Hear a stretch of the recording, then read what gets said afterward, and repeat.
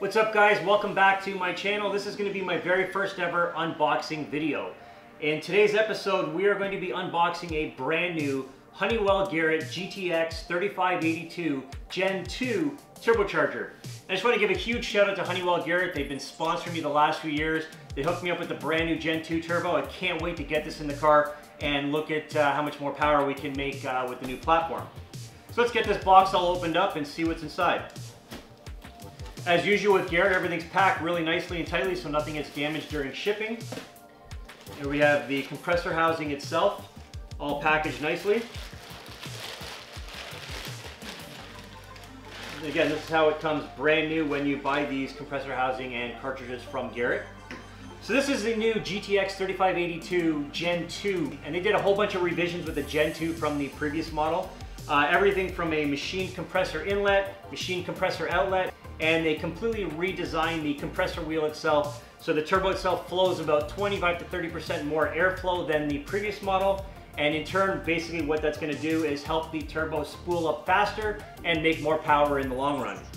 Another cool feature about the Gen 2 product line is you can buy these turbos in reverse rotation.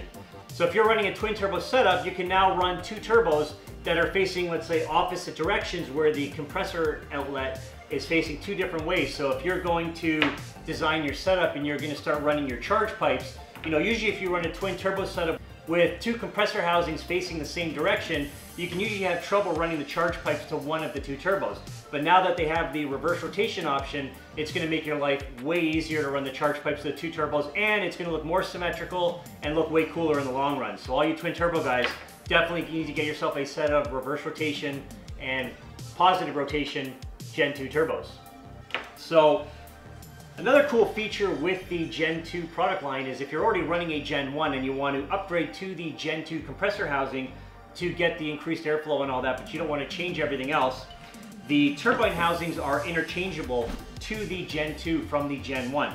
Now the cartridges are not. You have to run the same cartridge with the Gen 2 compressor housing, but the turbine wheel in here will fit on a Gen 1 GTX or even a GT turbo that's the same size. So let's compare the GTX3582 Gen 2 to the Gen 1 previous design. So here I have my GTX3582R Gen 1 turbo that I've been running on my car the last couple years.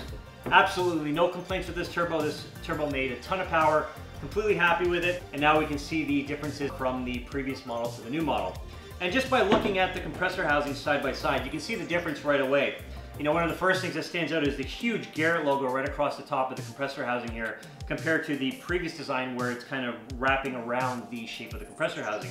But you can also see the redesigned and machine compressor inlet. This one has the machine compressor outlet on it as well, and even the wheel itself again is different. So as I was saying, the turbine housings are interchangeable from the Gen 1 to the Gen 2. I'm running a T3 turbine housing on my previous Gen 1. My downpipe and uppipe has already been designed around the T3 setup. So all I have to do is just unbolt the 6 bolts on the back of the turbine housing, swap it over, bolt it down, and I'm ready to go and I can mount the turbo back in the car. So the only thing left that I've got to do now to the new compressor housing before I can install it in the race car is I need to drill and tap a hole for my boost port so I have a boost source to feed my boost control solenoid valve, and of course powder coat it this fancy color right here. And with the magic of video editing, I can do all of this just by snapping my fingers like this. And there you have it. The new compressor housing is all powder coated. I have the new boost pressure sensor fitting inserted into the compressor housing. And all that's left to do now is swap turbine housings over from this turbo over to the new one. So that's pretty much going to do it for the unboxing review video of Honeywell Garrett's new GTX3582R Gen II Turbocharger. And I'll drop a link down below in the description if you guys want to head over to Honeywell Garrett's website to check out all the specs on this specific turbo. They've got tons of other turbos to choose from for whatever boosted application you're trying to build. Also, if you guys have any questions, let me know and I'll do my best to answer them. And make sure you subscribe to my channel to stay up to date with the entire build and any other future unboxing review videos that I'm planning to release. Thanks again guys for watching, and I will see you in the next video.